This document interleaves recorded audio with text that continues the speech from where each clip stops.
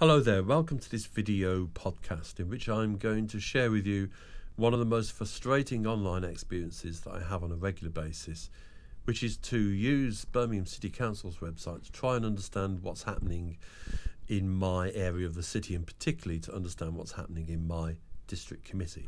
I was going to write a blog rant about this, but then thought maybe it would be more effective if I shared the experience with you. And people can see up firsthand what the difficulties are.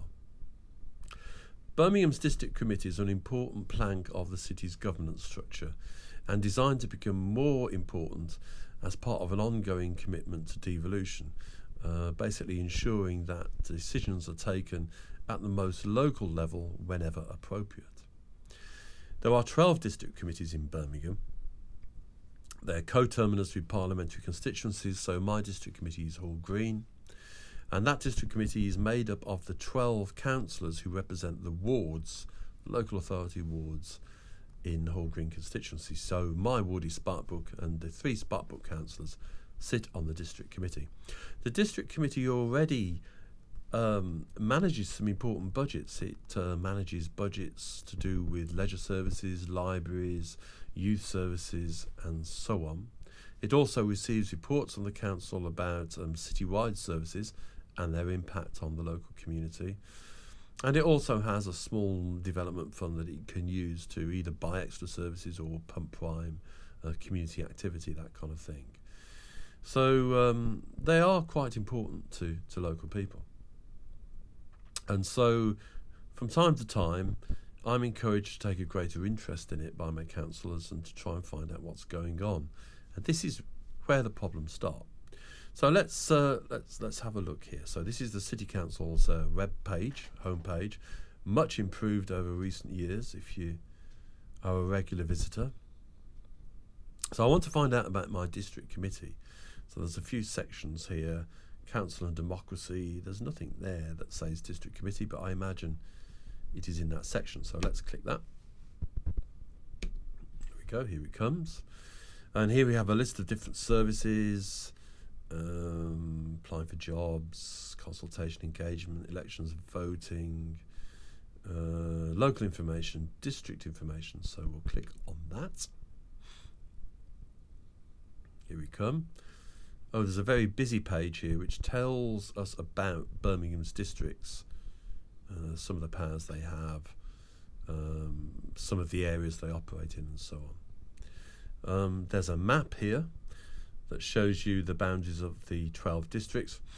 So I'm going to just click here, Hall Green, which is mine. And I get the birmingham.gov.uk Hall Green page. Now, this I imagine to be a portal which will present to me all the important information I need to know about the Hall Green district. So you can see as I scroll down here, there's a lot of information here. But it's very static. There's nothing newsworthy or new. Now, I'm kind of expecting that very prominently displayed here will be the date of the next meeting, perhaps a little bit about the ongoing work of the district committee, perhaps some news items and so on. But to be fair, that all involves time, energy and money, and these are difficult times, as we all know, for local government. However, I would expect to see some simple technological tricks used to help present ourselves with this kind of information. So I would expect to see an RSS feed, which is, as computer savvy people know, a simple way of me subscribing to an information source, which means that my computer will automatically check that in the background, which means I don't have to keep coming back to this website to see what's going on. Now, there's no RSS feed here, and particularly on my browser, this little button here would show me if there was an RSS feed for the Hall Green page, and there isn't. So there's no RSS technology going on here.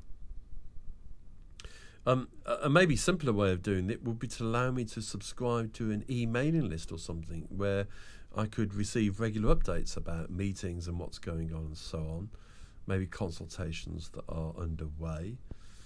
But that isn't here either. So there's no easy way for me to sign up to an information stream to do with the Hall Green District Committee, which kind of surprises me, really, in 2014. So let's see if we can find out a little bit more. Now, I have spotted here a news events website. Find out what's going on in Hall Green and across the city. So if I click on that, here comes an events page. And look, there's a diary of things here. So the 9th of January, which is today, snowed in. Well, it was not snowing the last time I looked. Let's see what that is. Oh, it's a diabetes campaign program. That's fine, but it's not actually what I'm looking for. However, if we look at the top of the page, I can now see there are 3 RSS feeds associated with this page. So there's the Things to Do in Birmingham feed, and if I subscribe to that, it'll give me constant updates. I can subscribe to the comments feed, which is I can see the responses that public have made to these things. And there's a particular Hall Green comments page that I can subscribe to. But that's not what I'm looking for, so let's go back. None of those feeds exist on this page, which again is, as I said, is a real shame. So let's have a little look down here. Dates of district committee meetings can be found on the democracy pages. So okay, let's have a look at that. Here is our democracy page. Now there's no, this isn't a dedicated page for Hall Green, which you kind of might expect. It's a generic database. So let's have a look. Meeting body type, district current, I suppose. Hall Green District Committee. I've got to put the dates in. 14. So let's go up to March. Yeah, 31st of March 2014. Now, the reason I'm doing that is because I know that each district committee will meet 6 times during the year, so that might capture a few meetings. Go. Well, there's one meeting scheduled at the moment, which is a meeting on the 21st of January, Hall Green District Committee. Now, I do know that the meeting dates for this year have been set because I've seen them on a previous occasion. The problem is I can't find that list again, but it's not showing up here. So maybe this is the only meeting date that's been set for the first quarter of the year. So let's click on Hall Green District Committee and see what that brings us. Okay, so there is a meeting on the 21st of January, but there are no documents available at the moment and no agenda items either. So, and that's not particularly helpful to me. So if I'm interested in a particular community service, if I'm interested in a campaign, the work of my councillors or so on, that doesn't help very much. So let's just go back again. So I tell you what, let's have a look at the last meeting. So if I go back to meetings, district current old, I think it's still district current. Hall Green District Committee, put in the dates. Let's have a look at last year's. So 01/01/2013 to 31/12/2013. Let's have a look. Okay, so there are the items for the Hall Green District Committee, and there was a meeting on the 19th of November. So I'll have a quick look at that. Here you can see the papers for that meeting. So I can see the agenda, I can see the report items or so on. And there's 3 pages of reports here. If I download the agenda, I can see here that the minutes of the last meeting were confirmed and signed. And that might give me a clue about the workload of the committee or some of the things that were going on. So let's just have a look here back. There's no minutes there, so let's go on to the second page. No minutes there. No minutes there. So what we have is simply the agenda for the last meeting in November. So if I click on one of these items here, whole green financial performance report, I can actually download that. I click on download, and it should appear. Here it is. So I need to rotate that.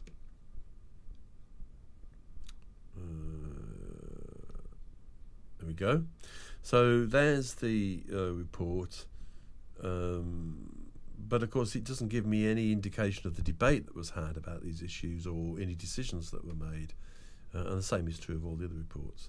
So it's kind of the report as was presented to the meeting, but it doesn't have the discussion points noted. But worse than that, in a way, it doesn't have. I've lost it. It doesn't actually have the minutes of the last meeting. So there was a meeting in September, but the action points or the minutes of that aren't listed on here either. So you can see it's very difficult to follow the work of the district committee.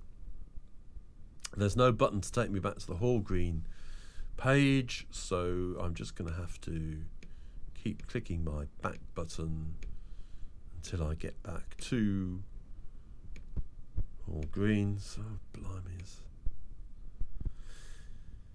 Here we are. So the amount of information there is quite limited. Now I do know that Birmingham have started to webcast their meetings, including district committee meetings. And this was seen to be important because over the last 2 years the district committees have been meeting in the council house and meeting during the daytime. So it's maybe not very easy for people interested in local issues to actually go along and see the committee in action, particularly if they're working during the day or they've got mobility problems. So the webcasts were designed to allow citizens to see what was going on, and these webcasts are archived. So let's see if we can find any reference to these here on the Hall Green portal page. No. No. Useful links, benefits, cemeteries. No. So there's no link there at all. So, okay, let's use the City Council search facility. So let me search for Hall Green District Committee webcast.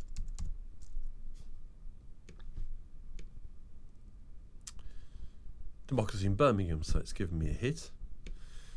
Click on that. No. That's just taking us to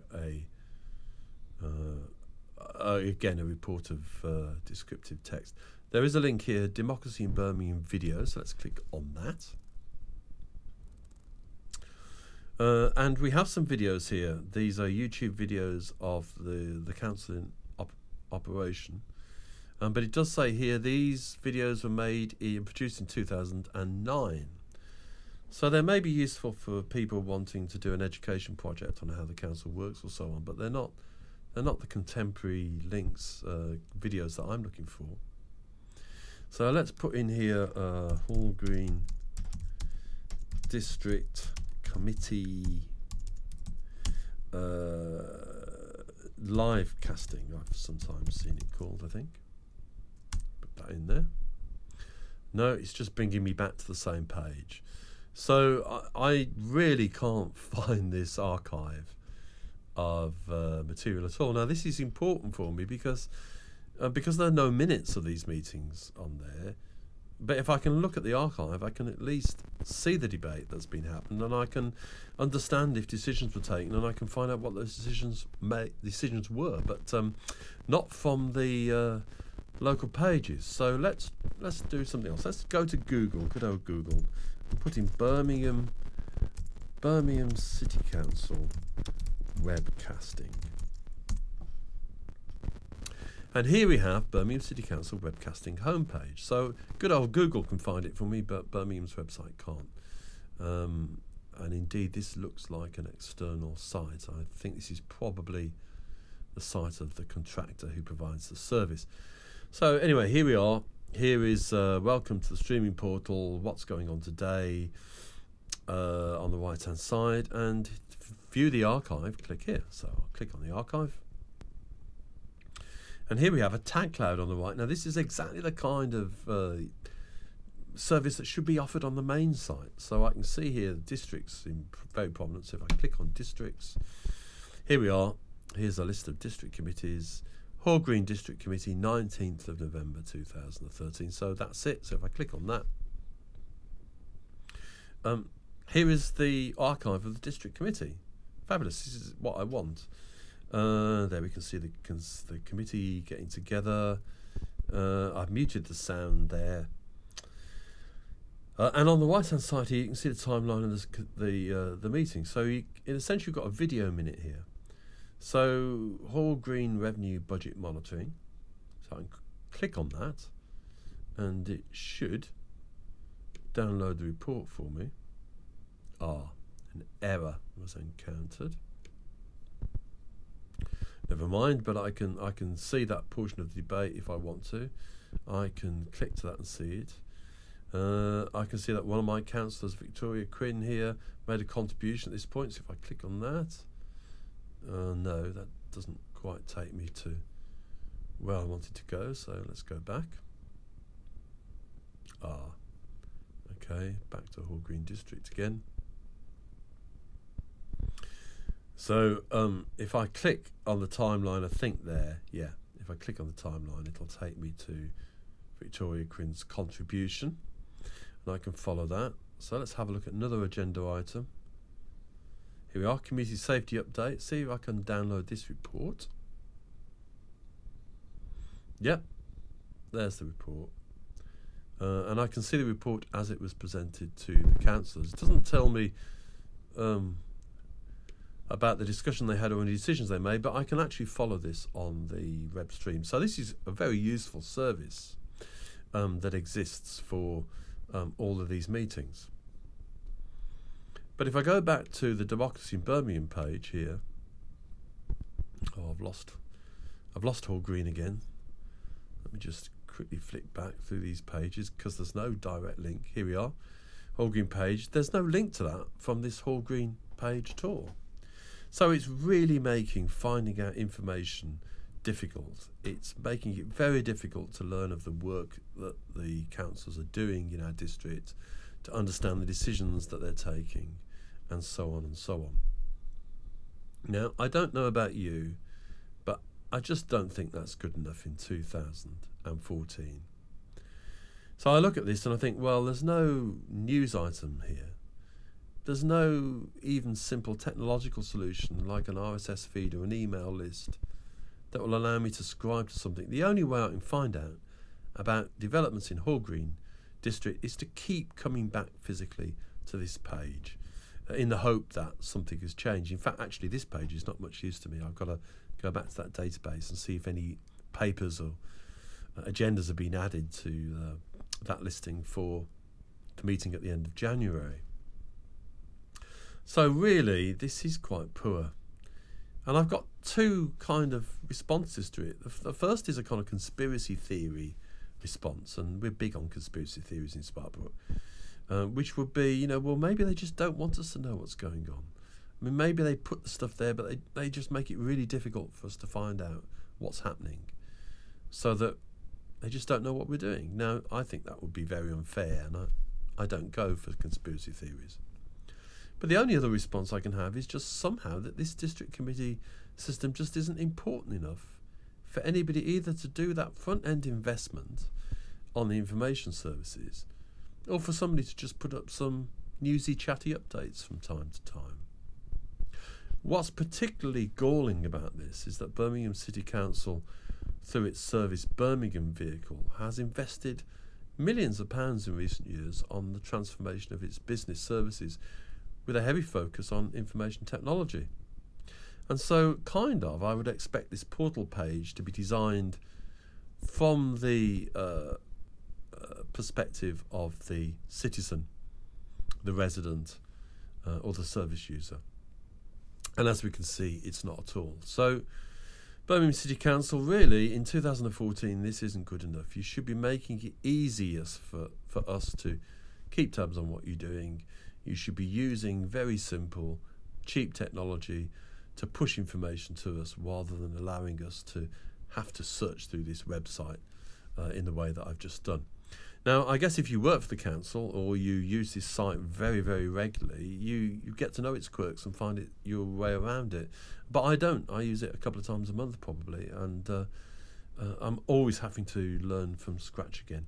Kind of no information is there, but it's often very difficult to find it. So I just really don't think that's good enough. So come on, Birmingham City Council, you can do better than this. If anybody wants to email me or talk to me about this, you can contact me at andy.howell, that's andy.howell, HOWELL, at me.com. And if there's anybody from Birmingham City Council's IT divisions or district committee divisions watching this, I really would love to hear about you. You can do better than this. Thanks for watching.